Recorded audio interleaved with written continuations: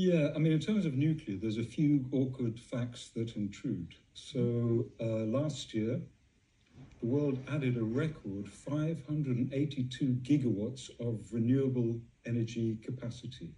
That's about 92% of all new power additions worldwide last year, with nuclear nowhere.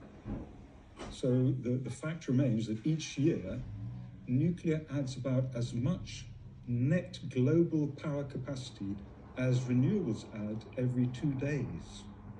So if you want to look at the facts, if there's anyone who wants to be fact-based about this, that's essentially what's happening. The key problems of this: nuclear costs. So building new nuclear, it's enormously expensive, and significant delays are the norm. They just happen with all new nuclear. It just always happens.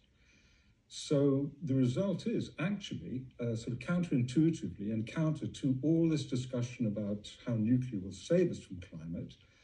Nuclear faces the same problems as fossil fuel. So uncompetitive costs, stranded assets, and a polluting legacy, and unrivaled competition from renewables.